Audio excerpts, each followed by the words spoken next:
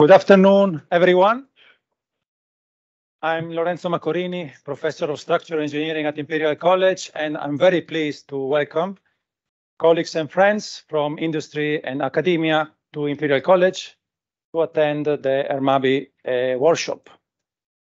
So the workshop is a two-day event organized by Imperial College, University of Leeds, and University of Sheffield. It is chaired by Professor Matthew Gilbert from University of Sheffield and myself. In the next 2 days, we are going to discuss research outcomes on masonry arch bridges. We're going to present and discuss research obtained in the ERMABI project, a project funded by UK government via EPSRC. So as I said, the focus is on masonry bridges. The research outcomes will include detailed modeling, results from physical tests at different scales, and assessment. So I wanted just to provide some basic information, housekeeping information. So today there are no plans on fire alarms. So if the alarm sounds, please exit the building as quick as possible following the main staircase.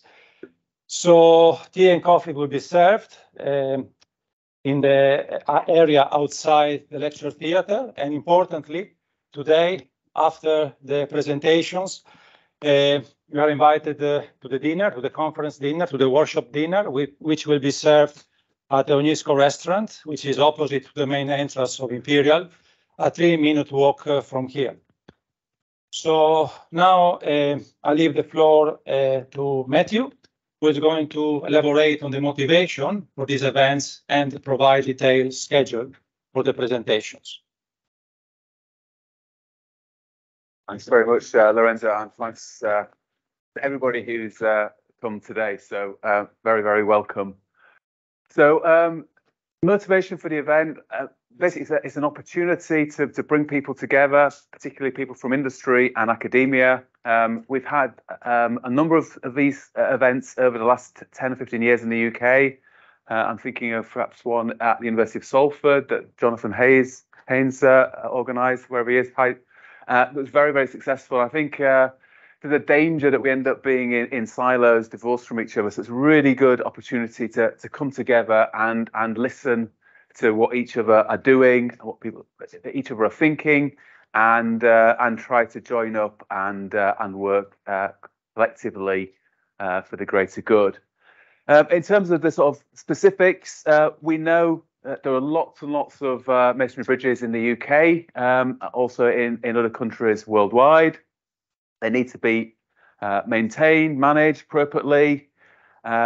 Also, and one of the speakers today is going to touch on this, the scope actually to revisit masonry bridges as a low embodied carbon form for bridges, particularly stone masonry. If you've got some locally sourced material, perhaps it makes sense to actually form your bridge, your next bridge, out of stone masonry rather than, for example, reinforced concrete.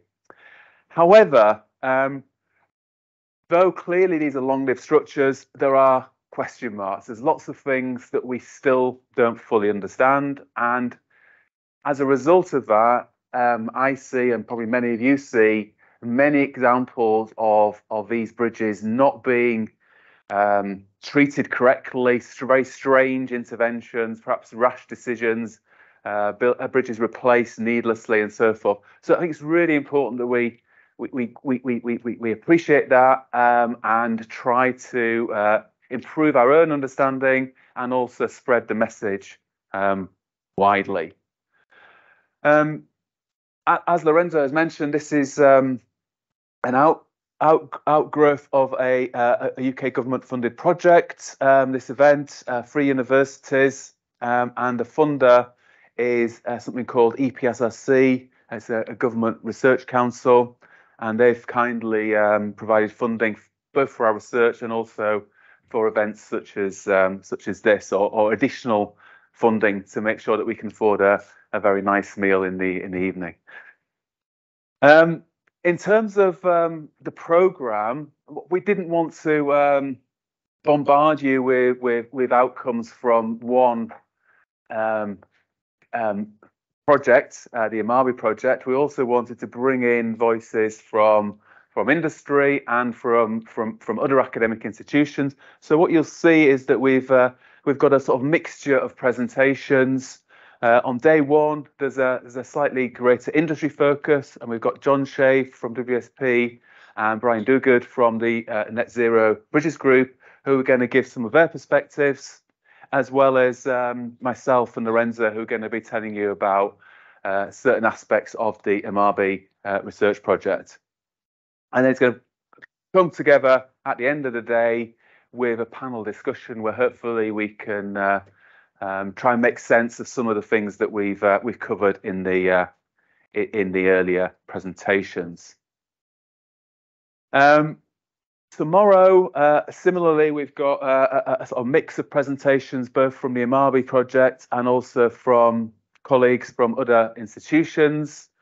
So Enrico Tuboldi from University of Strathclyde, Sinan Akizog, forgive me, Sinan, from the University of Oxford, and Ivo Kallio from University of Catania in Italy.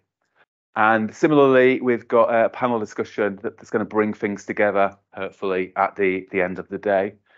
So hopefully, we will have a very productive and enjoyable time together. And I'm very pleased that this room is air conditioned.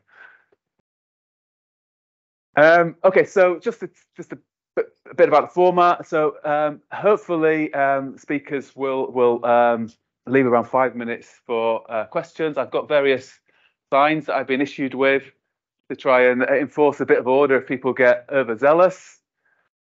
I guess coming from an academic background, I'm personally, I think many of us in the academic part of the ERMABI project are very keen, particularly to hear the thoughts of practitioners.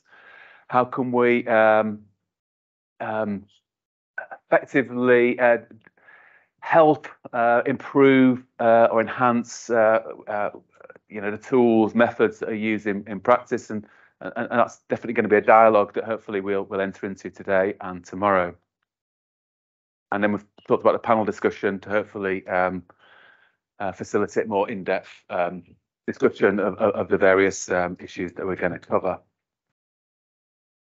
So I think without further ado, I'm going to invite the first of our two industry speakers today. It's going to be Jon Shave from WSP, who's going to talk about code aspects of what we do as engineers.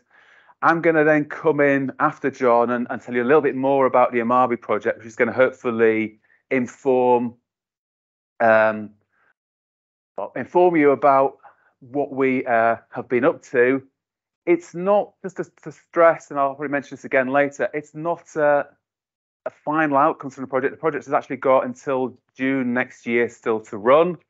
It's been slightly delayed due to COVID issues, getting certain things done. But it's a real opportunity for you to feed in at quite a pivotal time when we've still got a bit of time left to perhaps pivot in a direction that's going to be most valuable to as many people. So anyway, without further ado, Jon, if you'd like to just take to the stage.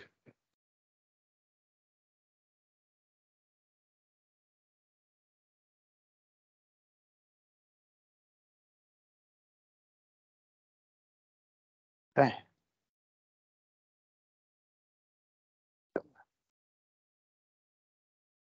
Excellent, thank you very much.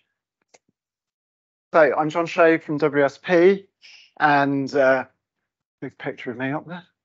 And as you can see, I'm on a few different kind of standards committees. So civil engineer, involved in all sorts of different types of bridges, not just masonry arches and tunnels and other types of structures. And as well as doing kind of design and assessment, I've been quite heavily involved in development of standards as well and supporting the associated research such as this project.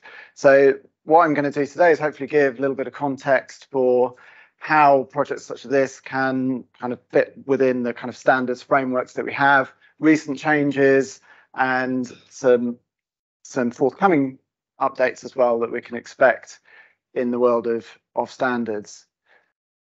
But before I start talking about masonry arches, I've got a picture of a dome. Does anyone know where this structure is? Rome, exactly. So I'm going to start off by talking about a dome, and this is one that was built in the 16th century, and in 1742 they had some cracking and some distress in it, and the Pope was quite concerned about this, so he ordered a survey to be done. And when they did the survey, as well as carrying out the survey, they did some mathematical calculations and structural analyses, which was quite kind of groundbreaking for the time, in order to try and understand the cause of the distress, and also to try and kind of make some recommendations for what measures can be taken to improve the situation. So that's great. However, pretty controversial, and you can see a quote there from the I/T document appraisal of existing structures, saying that it caused a furore. And I'm going to read this out because it's quite a good quote. One comment at the time stated, "If it were possible to design and build St. Peter's Dome without mathematics, and especially without the newfangled mathematics of our time, it will also be possible to restore it without the aid of mathematics, mathematicians and mathematics. Michelangelo knew no mathematics and yet was able to build the dome. Heaven forbid that the calculation is correct, for in that case, not a minute would have passed before the entire structure would have collapsed." So you can see there's a lot of parallels there between the sort of things that have been discussed then and what we're going to be talking about now in terms of assessment of structures. And okay, it's not an arch, it's a dome. There's a lot of parallels in terms of the way that the structure behaves. It's a 3D structure. There's a relationship between the cracking in it and the ultimate capacity, which is controversial and not that well understood. There's the potentially. There's also the need to get some kind of information from the way that the structure is actually behaving in service and in situ, and to try and correlate that with some theoretical calculations and analyses. And these are the challenges that we continue to face. Also, decisions about how complex to take the analysis in order to come to a robust and reliable conclusion. So how does this relate to masonry arches? Well, the challenges that we face with masonry arches are fairly similar. We've got a lot of these structures in the UK that are often quite kind of significant heritage structures as well. So we want to try and keep them in use. But we need to understand the level of safety there. We need to understand what the limit states are, how they can be modelled, and what's the corresponding load levels that could be associated with those limit states. We need to know what data we need to collect from the structure, the way it's behaving, and we need to understand the causes and the consequences of any cracking and distress in the structure. And then how do we combine that information from the structure with the theoretical analyses? How do we need to decide which type of analysis to use? Do we do a very, very simple analysis, or do we go quite complex? And what management recommendations do we need to make as a result of the assessment? These are all not easy questions to answer. So we need some help. We need a framework for how to do this. And this is where the standards and the guidance come in. So I'm going to be talking about some recent developments in standards and guidance. This is a timeline of some of the documents that have been produced over the past 25, 26 years or so. Going from the left, 1997, which was the previous version of the documents in the Design Manual for Roads and Bridges, BD21 and BA16. Those have now been withdrawn, and I'll talk about that later. We've also got some Syria documents here. There was a Syria C656 in 2006, which was about masonry arch bridges, particularly condition appraisal and remedial treatment. We've got CS454, which I was involved in the authoring of, and which we'll talk about shortly, which replaced BD21 and BA16. That covers the assessment of all highway bridges, not just masonry arches, but it has a dedicated section on masonry arch assessment. And we have some new developments across Europe. which is related to how we can assess and appraise existing structures. Again, not specifically about masonry arches, but if we wanted to apply Eurocodes to existing structures, how would we do that? And there's some developments, which I'll talk about as well, happening in that sphere as well. And then we also have recent document series C800, which is particularly relevant which provides guidance on the assessment of masonry arch bridges. And of course, this is just a selection. There are various other guidance documents out there as well. And as we go into the future, there will be more developments, which I'll also talk about later. To start with, I'm going to talk a little bit about CS454. This is part of the Design Manual for Roads and Bridges, the DMRB, which is produced by National Highways, and it is used by quite a wide variety of different authorities across the UK. So that's the reason I'm focusing on it. Is, you know, although different clients have their own requirements, very many of them refer to this document. It replaced BD21 and BO16. There was a big project to update the whole of the DMRB, which is a very large suite of documents covering the whole kind of life cycle of structures. And this was updated as part of that project. And one of the purposes of doing that was to bring everything up into a consistent style, to make it consistent in its content, but also to bring the documents up to date if that could be done at the same time. And this is the document where there were some significant technical updates to that document. And it sets out the principles for all bridge assessments. So what's the basis? How do you do the partial factors? What loading do you apply? And also this concept of increasing levels of assessment. You can start off with quite a simple assessment, analysis and assessment methodology, but you can then use increasing levels of sophistication if you need to in order to demonstrate that there's sufficient resistance in the structure. And that's where you can get into some higher level assessments, which can be needed in some cases. We've got the traffic load models there, and we've got content specifically on masonry arch assessment. And it was revised in 2020 to refer to that Syria document, Syria C800, which has some kind of further methods in there which can be useful for masonry arch assessment.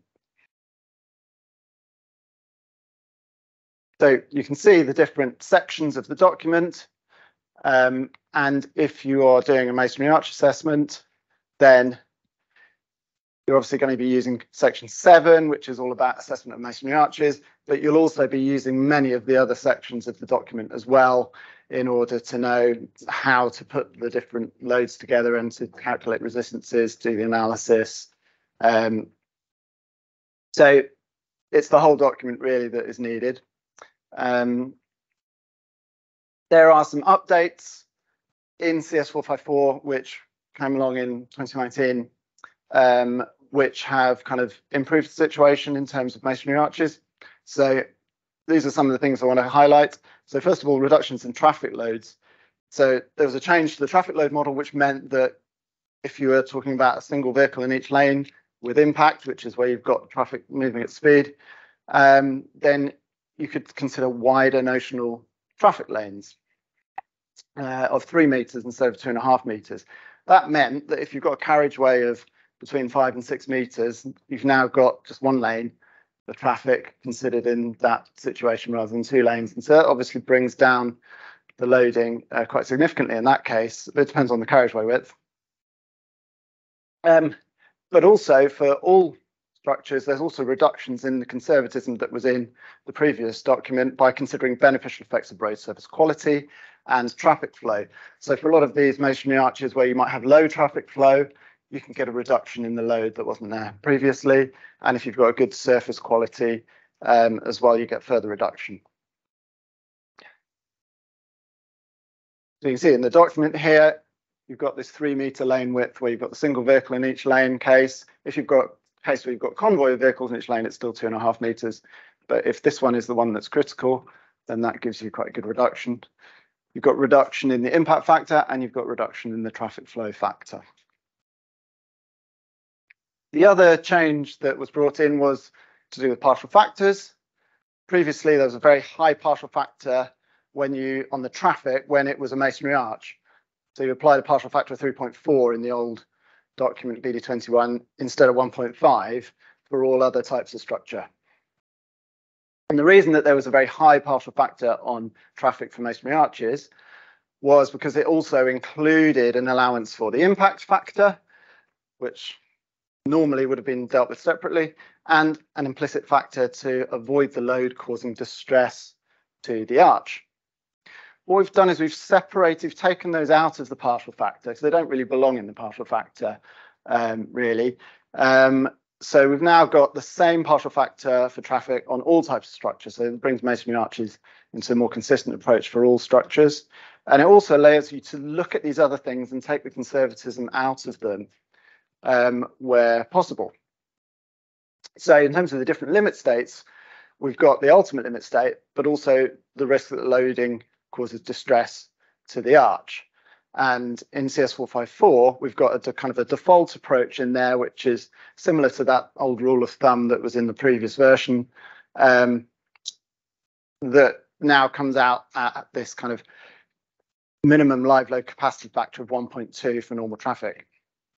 And that's equivalent to the old rule of thumb saying that that load to cause distress is about half of the ultimate capacity for a masonry arch. So it's obviously a very kind of broad assumption there, which isn't always going to be accurate. And for that reason, there's also now a reference to Syria C800. I'll talk about Syria C800 shortly, which has an alternative approach to this limit state, which is referred to as a permissible limit state in the Syria document. So this is where you see it in CS454. And here is the reference to Syria C800. And we can see that it says you either use this equation or another suitable approach. And down here it says that this is an alternative approach to satisfy the clause. So putting that all together, you can see that if you have poor road service and high traffic flow, then you get a 5% reduction in the minimum live load capacity you need now. But if you have a good road surface and low traffic flow, you get 23% reduction. So through these updates, you've got a reduced conservatism, improved assessment results of between 5% and 23%. But then you've also got further improvements of up to 40% possible if you've got certain carriageway widths that mean that you've now got fewer lanes to consider compared with before.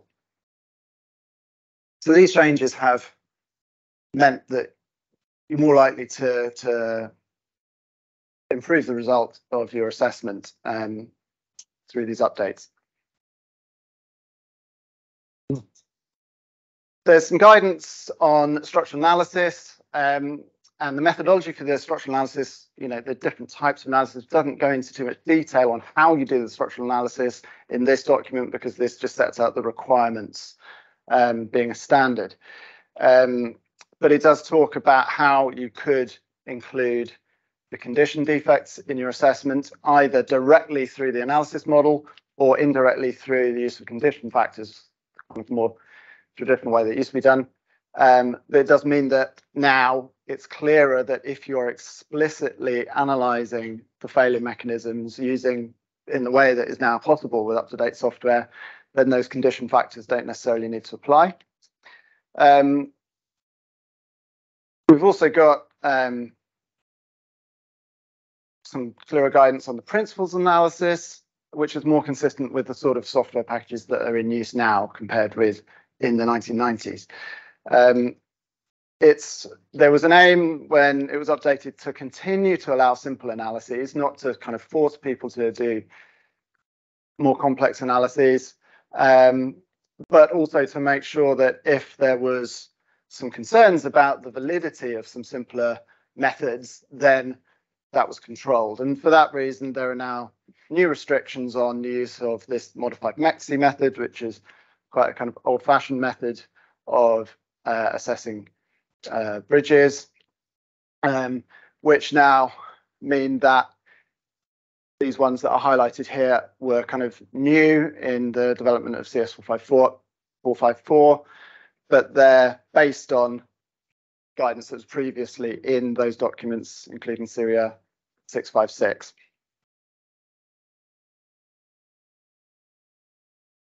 The other thing that was done with the DMRB was updated was the processes around gathering feedback and updating the standards more efficiently, particularly minor updates and incremental updates rather than the full kind of major rewrites of the standard, could be done more efficiently through these processes that were introduced. So if you do have feedback on any of the DMRB documents, including CS454, you can do that through the website where you get the document, and that should enable that to be updated much more efficiently and quickly than it used to be.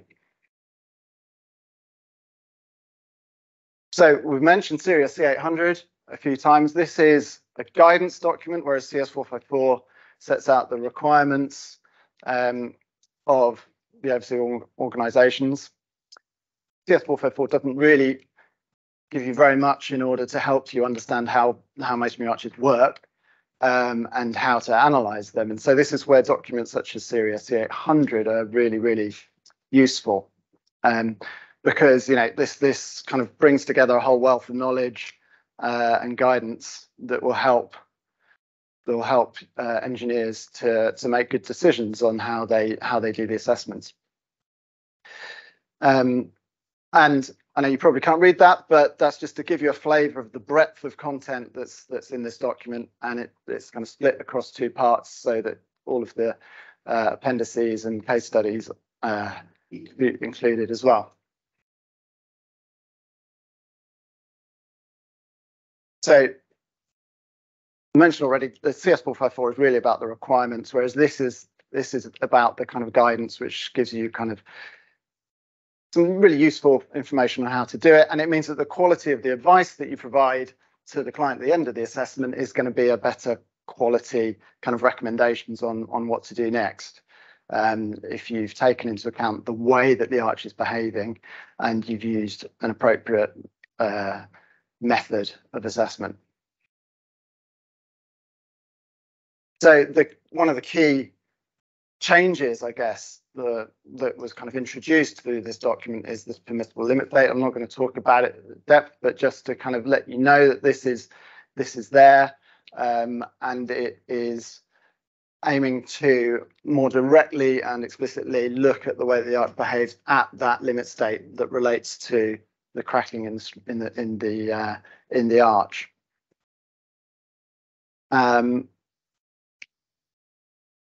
Okay, I'm going to move on to Eurocodes. So I mentioned that I've been involved in development of Eurocodes. The Eurocodes, first generation of Eurocodes came in 2010, and this is what we use for design of new structures. And although they mention existing structures a couple of times, they don't really include the content to enable you to assess existing structures yet. And for that reason, we continue to use documents like CS454 and the DMRB when we're looking at existing structures, rather than try and apply Eurocodes, which are really intended for design of new structures.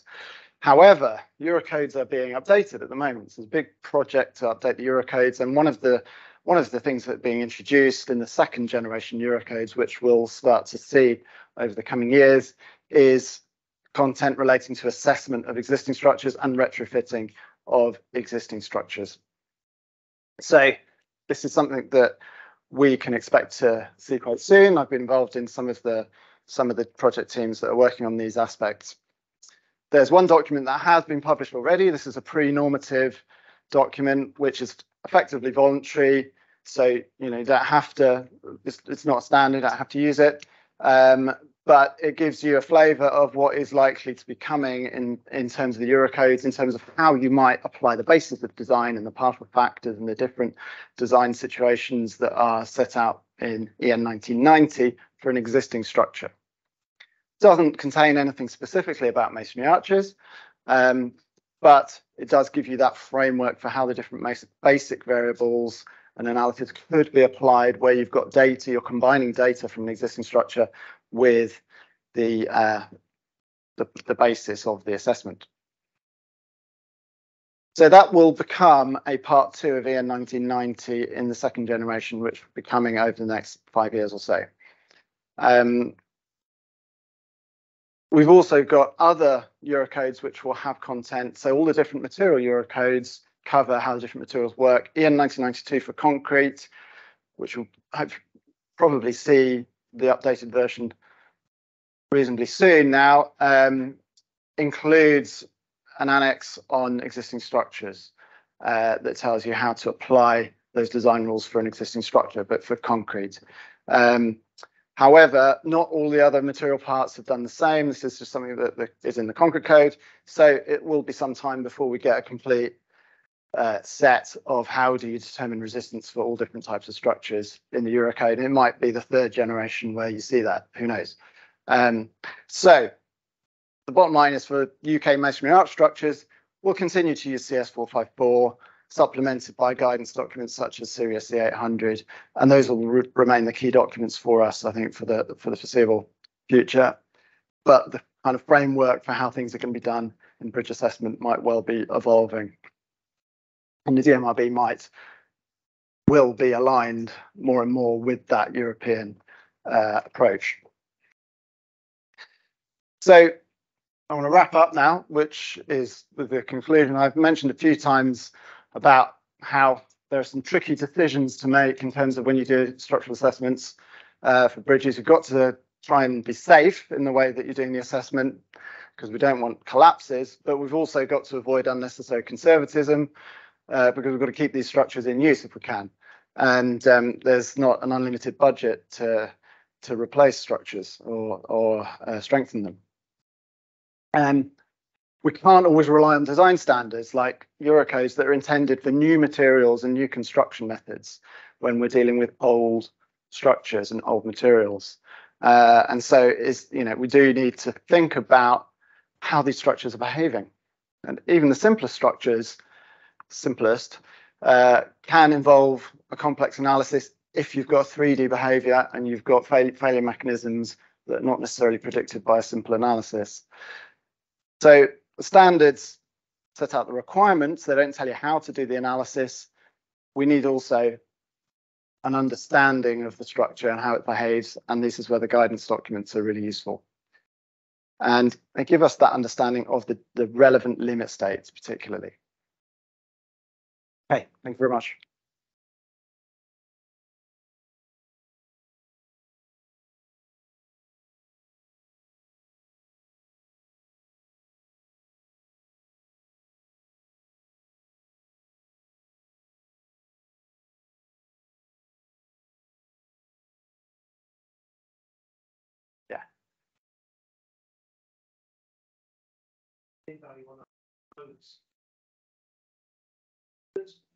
That was done in 2020. So we've got 2022, was it?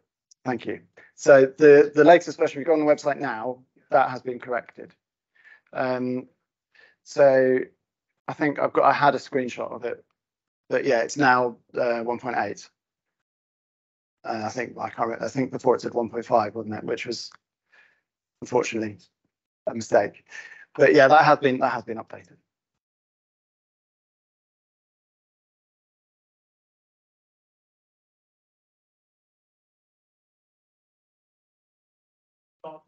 You consolidated the single, double, and triple axles nicely from what was in Annex A of BD 21.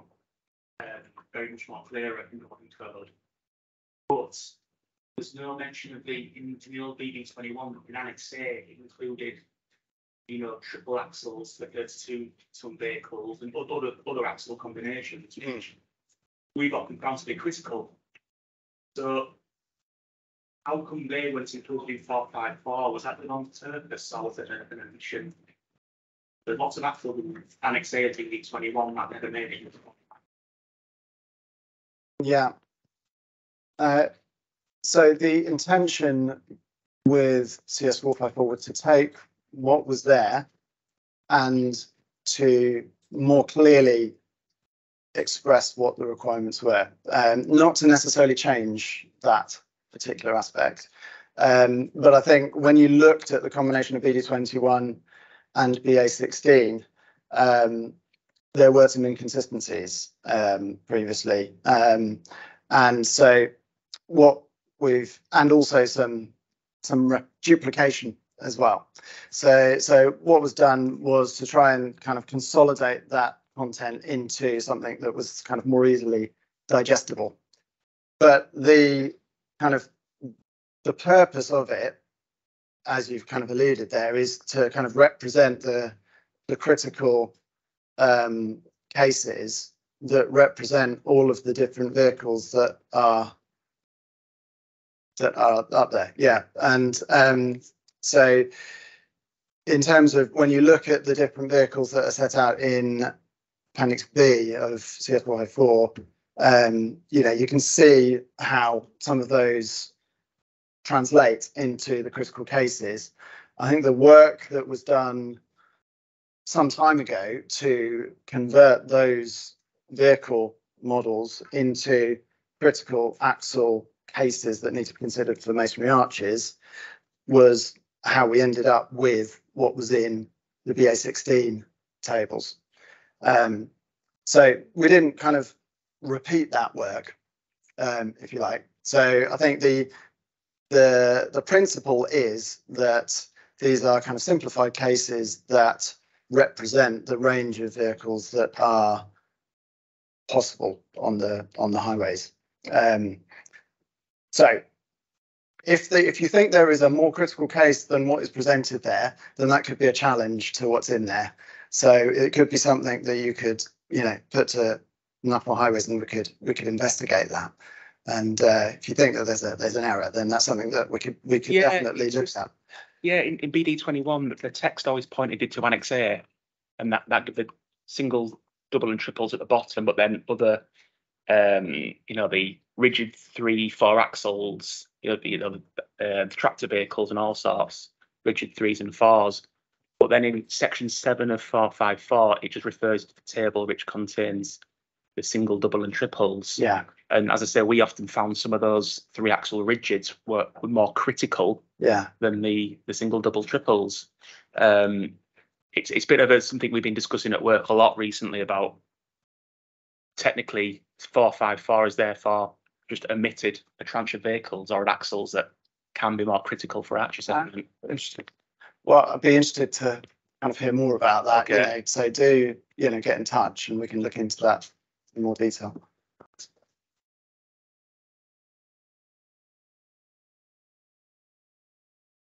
Hello. Well, Dave Cousins from Accolade Measurement. Thanks very much for a great presentation. Just want to ask about where the loads are reduced in BS 454 compared to previous standards. Has that led to an analysis of looking at bridges that have previously been assessed and now might be uprated, supposedly capable of more capacity than they were before? I mean, it can do. I mean, I think the general process for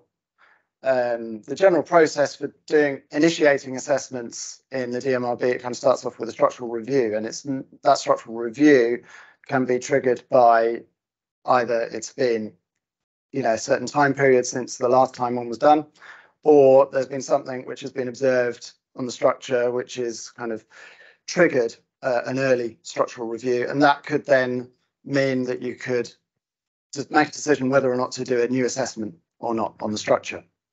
But normally that would be a concern that the previous assessment was no longer valid for the structure in its current state. If you've done an assessment previously, and we're now saying that actually there's probably a bit more in the structure than what that assessment did, then that wouldn't necessarily need to trigger a new assessment unless there was concern about, you know, the kind of traffic management on the structure not being needed anymore, for instance.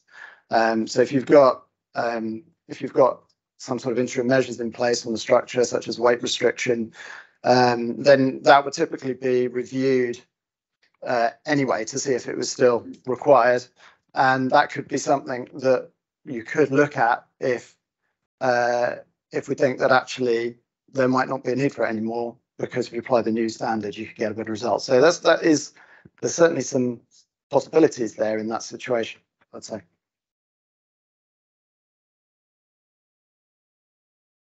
John, the flip side of the same thing. Yeah. Do you have any concern that, given that capacity has increased across all bridges, and yet we know very well that the assessments are not universally conservative in terms of damage under service load, that we would, as a result, see more damage under service load from assessment to CS454 than we did hitherto?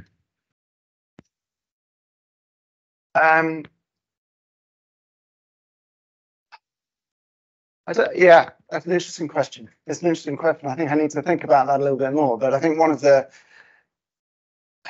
we know that historically the methods that have been used about cracking under service load have been fairly approximate and based on kind of rules of thumb. And yet, in many cases, it seems to work. What we're now finding is that we've got these other options, such as in C800, which give us kind of alternatives, which might kind of look at it in a bit more explicit way. So at least there are those options now.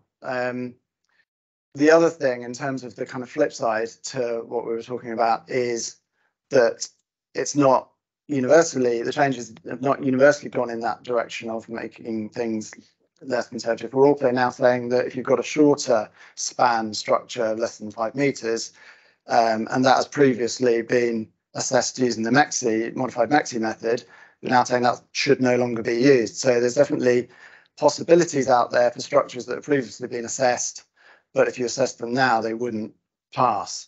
So again, I think that structural review process of saying, is there a concern about this structure in terms of the way it's been assessed previously? Is that assessment still valid in terms of going forward? And if there is a concern, either because of the changes in the standards or because of the way that the structure is performing in service, then it could be that that triggers a new assessment, and you might need to do things in a little bit different way in order to look into those issues a little bit further, I would say. Okay. Good support, and as well as the web address, I'm sure John will be take questions at the tea and coffee break, unless you get that rush off before. Yeah, no, I'll be here the rest of the day. Thanks very much, John.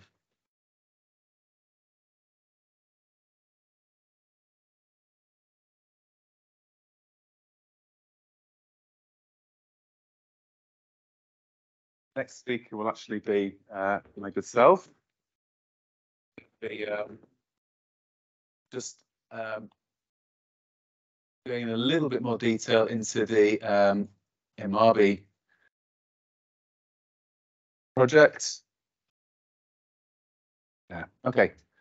Yeah. So what I want to do now is just provide an overview, and that's going to hopefully inform the sort of the future presentations that are going to basically delve into a bit more detail into a range of aspects of activity. So the first one is going to provide just a sort of big picture view. So first thing is we know, as I've said before, lots of these bridges around, they need to be assessed, and there is also scope to build these bridges in the future. However, we've tended to model these structures from an analysis point of view, from an assessment point of view, as two-dimensional structures, but we know that many structures have 3D details, so they could be skew. Even if they're not skew, then they're typically subject to 3D patterns of loading, and they may very often respond in a 3D manner. So there's lots of uncertainties with regards to the 3D behaviour when it comes to masonry bridges. Secondly, and I think this is something that John has actually touched on already, there's a lack of clarity on the nature of the assessment you get, particularly when you use a simple assessment tool. Some of the assumptions built into those tools are non-conservative, and the danger is that if you're trying to adopt a multi-level assessment framework where for a quick analysis, a quick assessment, you use a simple tool, necessarily that simple tool has to be at least conservative. And the expectation is that when you go to higher levels of assessment, that you get a more accurate prediction of assessed capacity that is potentially less conservative. At the moment, using certainly this sort of the BD21 type approach, you will sometimes find that you do a simple analysis and then you do a refined level 2 or level 3 analysis, and you end up with a lower assessed capacity. So this is clearly something that's unsatisfactory and deserves some attention. So in summary, we need a better understanding of the 3D behaviour of masonry arch bridges, and hopefully this can inform development of new methods and hopefully, as I mentioned, a new multi-level assessment framework which can be used with confidence by engineers. So from where we started, from a sort of UK government funded research perspective, clearly there have been a number of research projects in the area of masonry arch bridges over the past a few decades. Project that finished in the I guess the 2010s looked at this issue of permissible limit state. So the issue that was the focus of that project was that very often bridge owners would tell us that a bridge has quite high assessed capacity, but actually is clearly struggling under the action of repeated, HGVs going to and fro towards a new industrial estate, for example. So there's this issue that clearly service loads were not necessarily being dealt with very effectively by current methods, and so the outcome of that project was this permissible limit state, or one outcome was at least permissible limit state, which we've defined as a state beyond which progressive load-induced degradation will occur. I think it's a very useful tool for a bridge owner. It's just as useful as the ultimate load capacity that's historically been used in this field.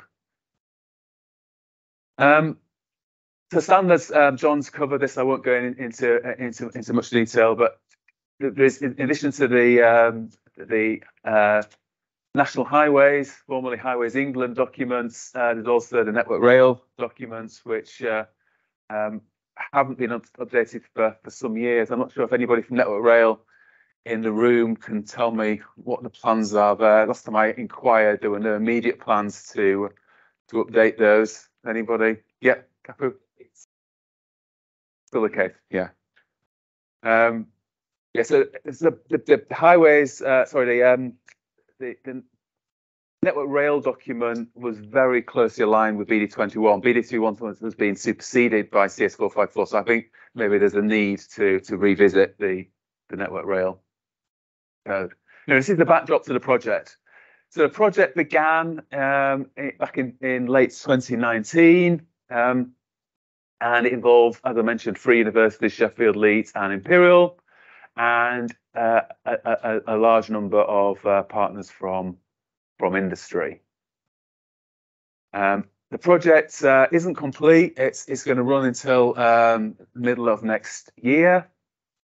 And one of the reasons why we want to talk to you now is so that we can hopefully focus our final efforts in a way which is most beneficial to the wider world, as I mentioned earlier.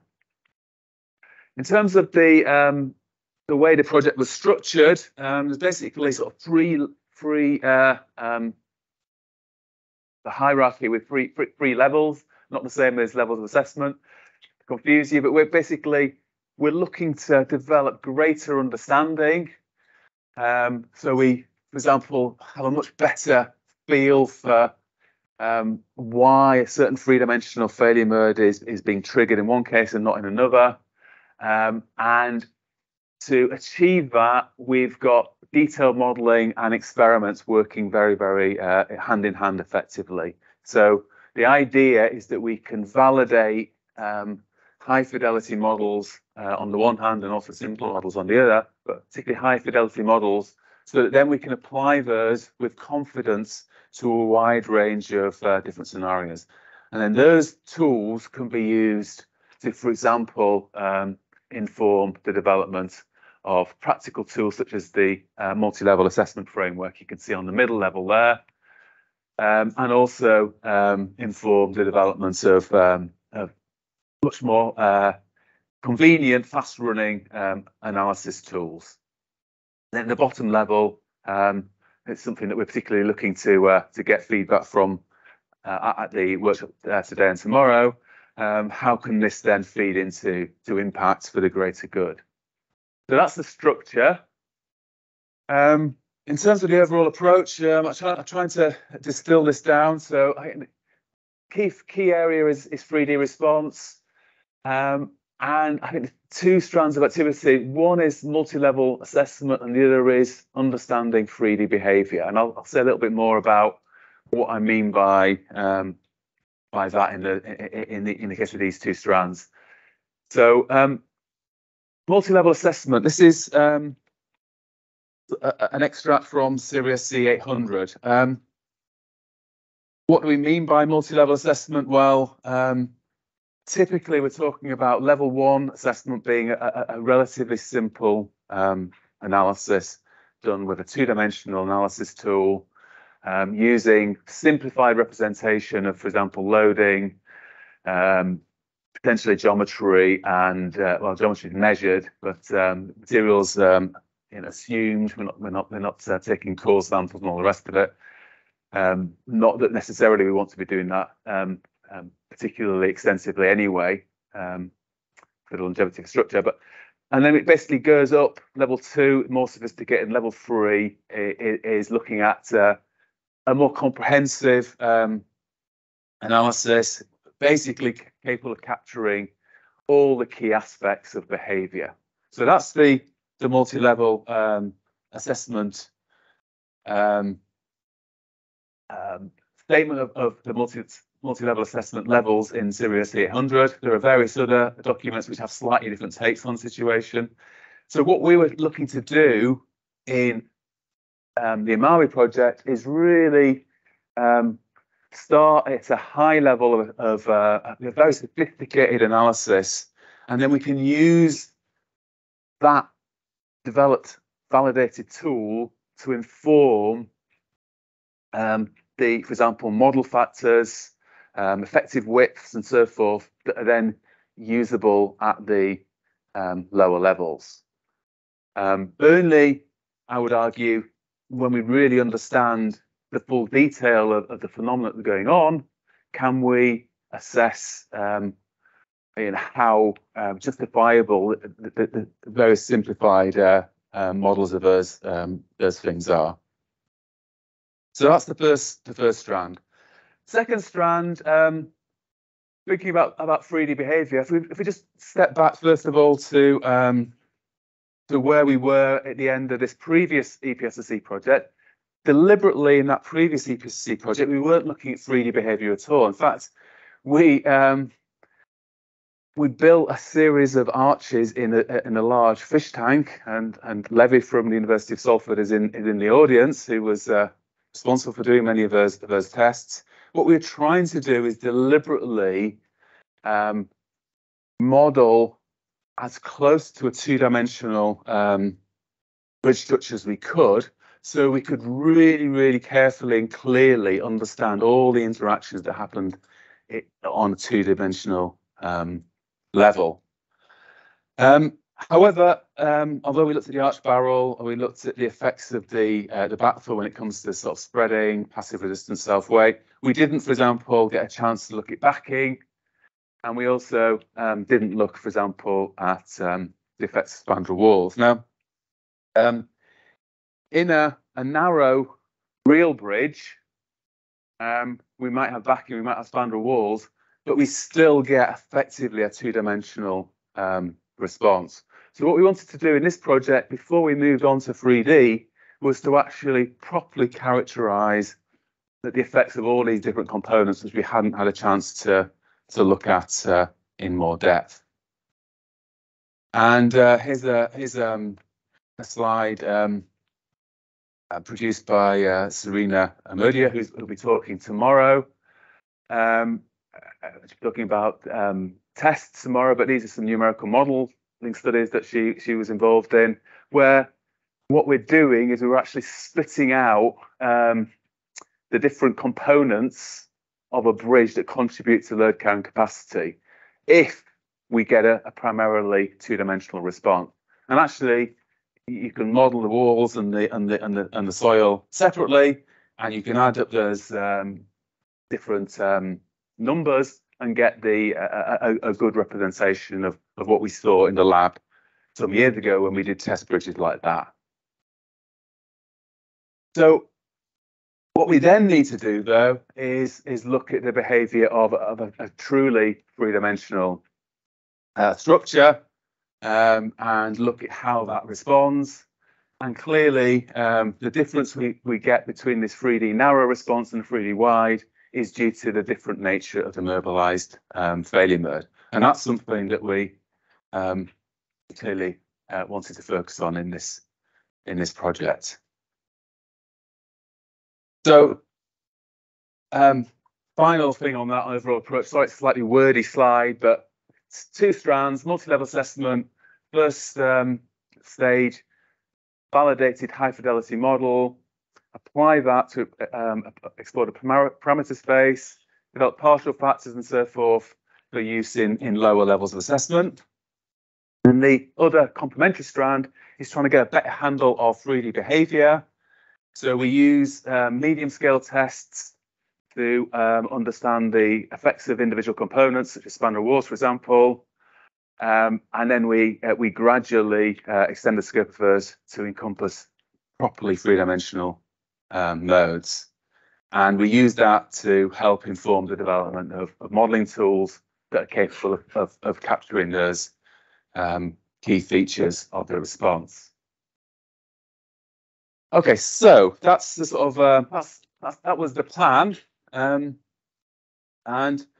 originally had this as the title of as ERMABI outcomes, but I think we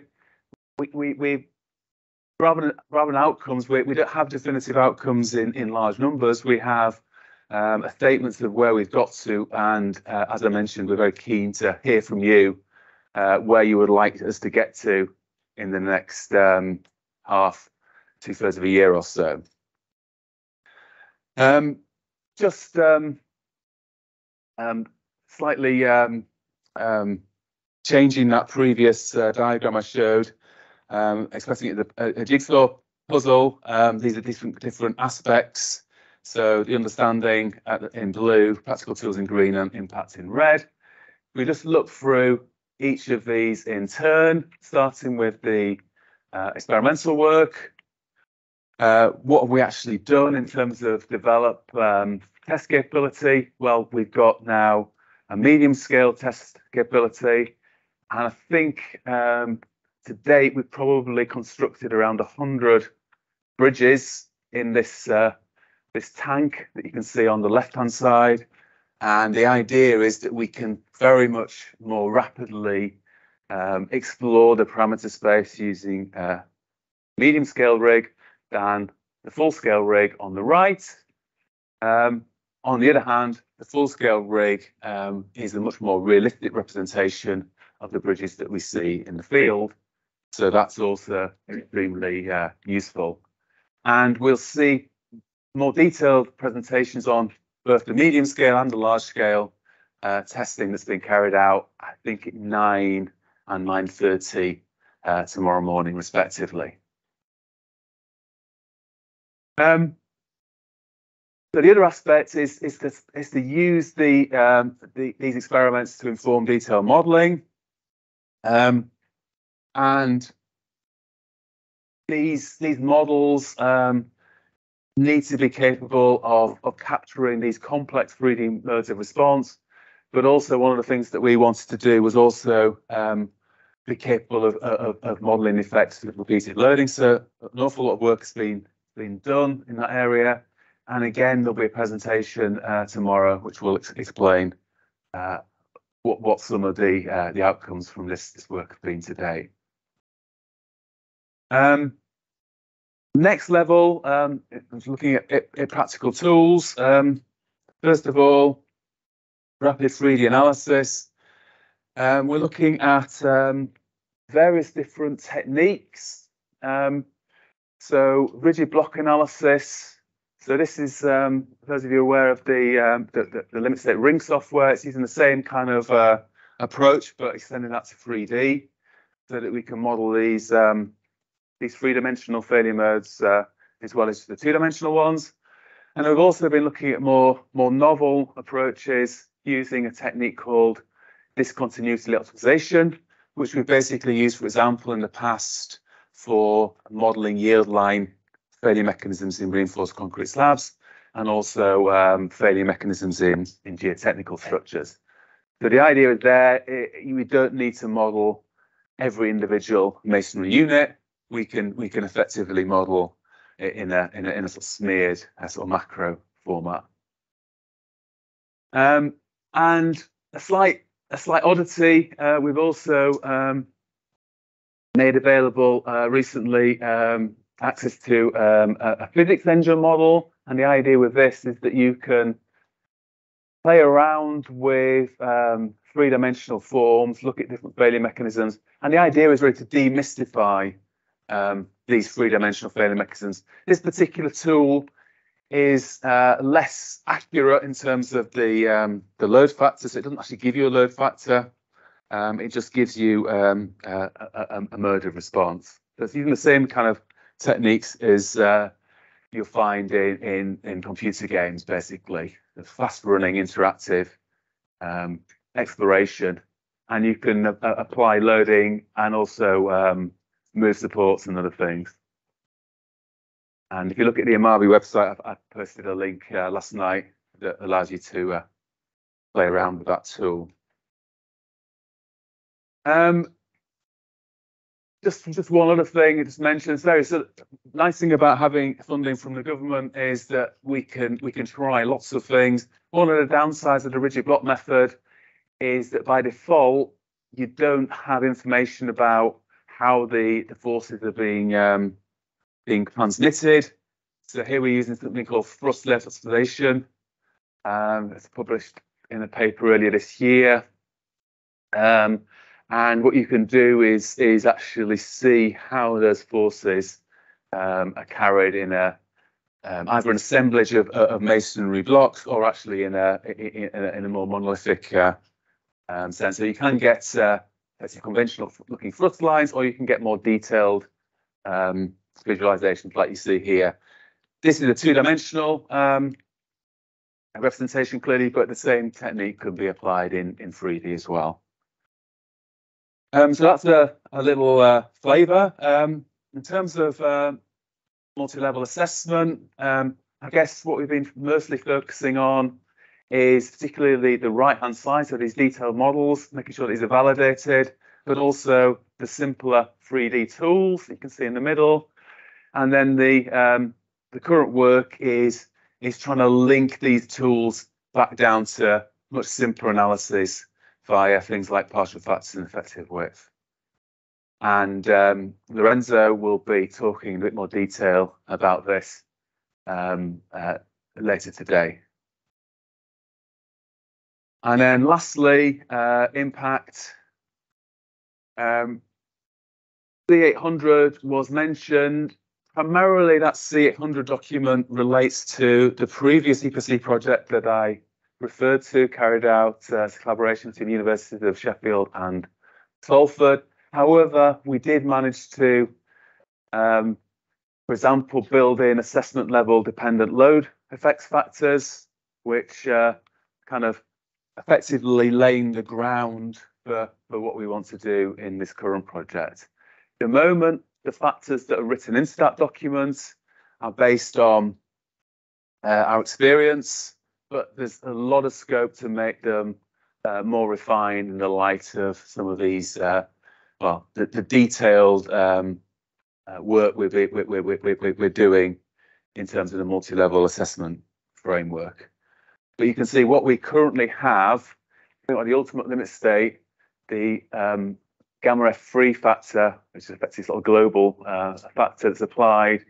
It's applying a 1.2 factor to reduce the likelihood of these simple assessment tools, which often include non-conservative assumptions, to reduce the likelihood of us giving you an unsafe estimation of capacity.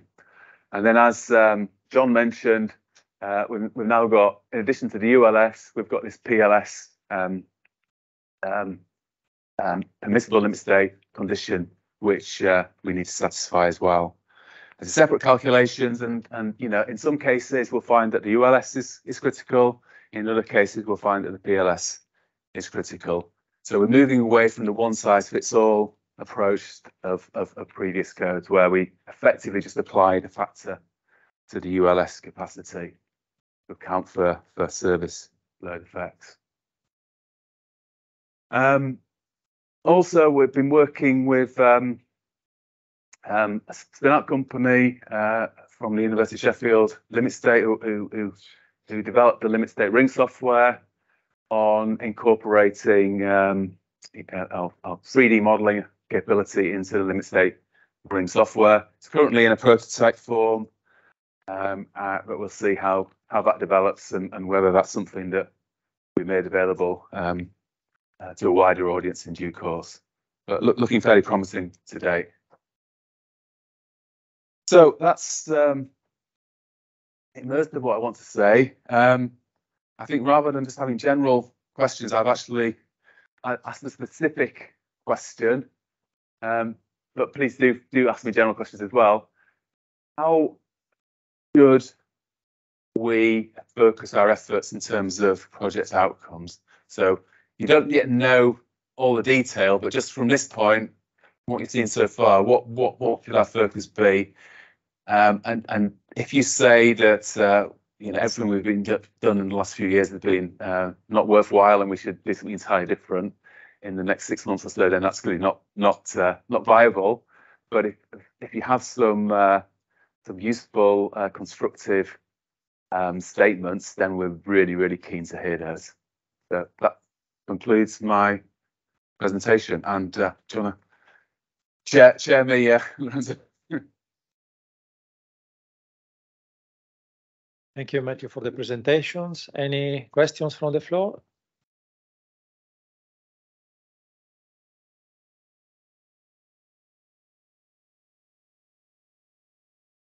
Sorry, me again.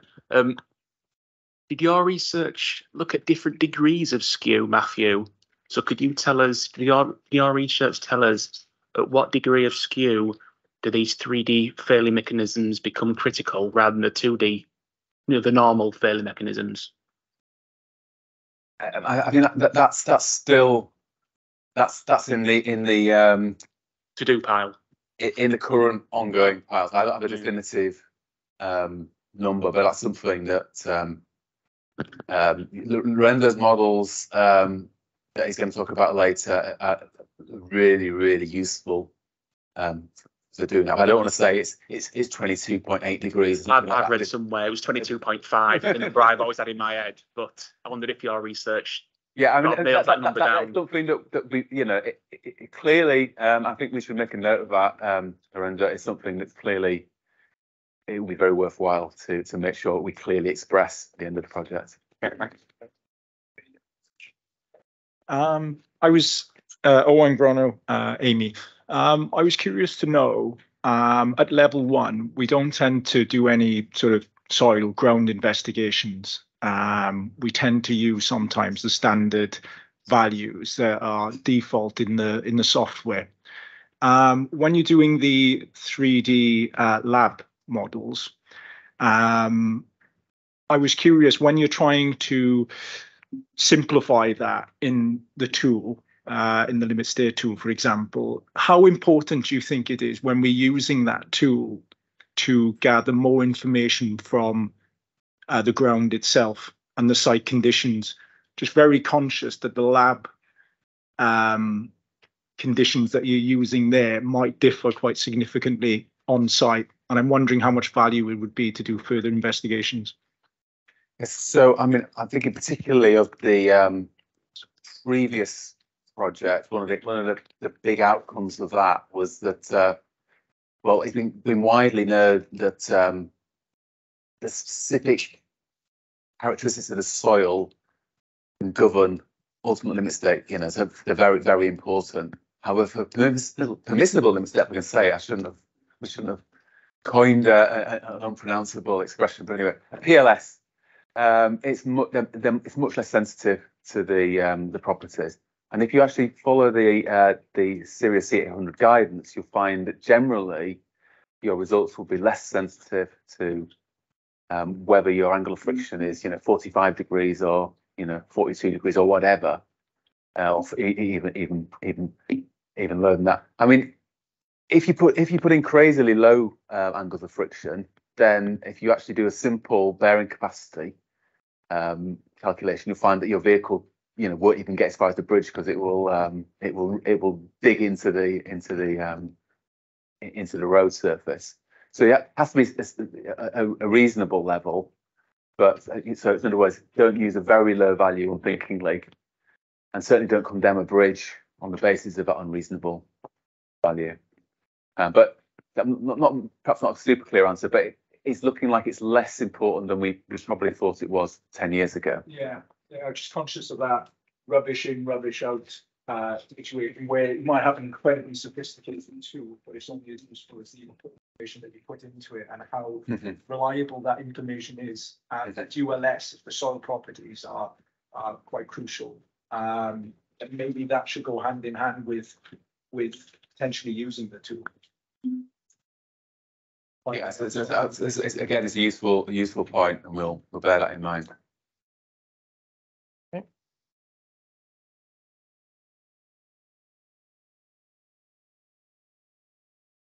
Thank you.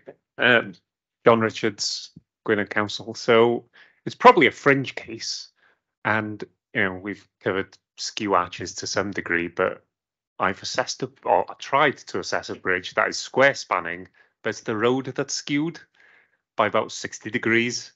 It's borderline a sort of railway tunnel.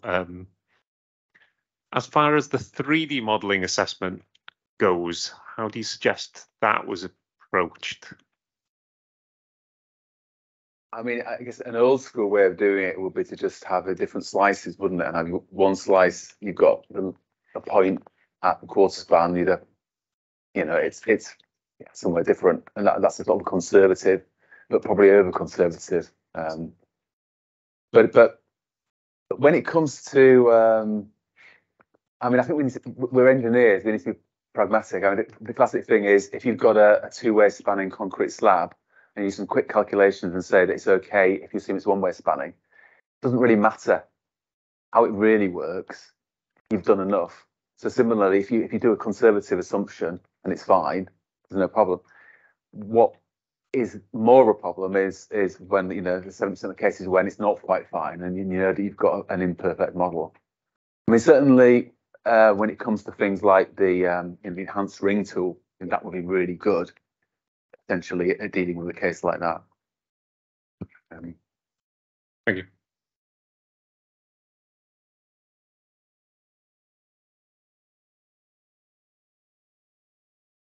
Hello, Suzanne Johnson from Curtains. I had two questions, but the first one was, what mortar do you use in the lab models? Is it more of a historic mortar or modern mortars? Because I can imagine that would make a difference. It's a 129 mortar, so it's a lot of middling mortar. However, I'm sure Vasilis would love to tell you more about that in tomorrow's talk. Okay, I'll ask the question then. The second part was the load on the barrel compared to on the voussoir arches. I was looking through the documentation, and it's not entirely clear how the load should be distributed between the two. So have you used that in the analysis, or the work you're doing now about the difference between the barrel vault and the voussoir, where they're not necessarily very well bonded. So you're talking about between a stern voussoir arch, for example, where you've got the voussoir is the full depth, Yeah. compared with a multi-ring brickwork arch, for example. Or where the barrel is less depth than the voussoir arch on the case. You mean it's misleading? You've got the elevation has got voussoirs here, and you look inside, and it's exactly. But then if you look on plan, they don't necessarily bond in very well. So this is something I come across all the time on masonry arch bridges in the countryside, and so it's very difficult to analyze. You almost have to separate them into a 2D arch on the front and a 2D arch on the side, but with different properties. Yeah, I mean, there's a question about looking at the backfill properties. What I found really useful is perf penetrometer, just actually drilling a hole through the blacktop and then basically dropping a weight in a pole, and you can see very easily what the depth is without actually doing any intrusive. I mean, obviously you can drill through the barrel, but that's more damaging to the masonry. So obviously we need to know what the thickness is in order to do a reasonable analysis. I'm not sure if that's exactly what you're asking, but I guess the question was between the two. The code isn't very clear on the loading on one compared to the other, or the interface between the two. So I think there is one section where you can apply a section of the load onto the external arch, but it doesn't really define. We probably need to talk about it separately. I'm not sure exactly what you're referring to. But just wondered if it was part of the research. Thank you.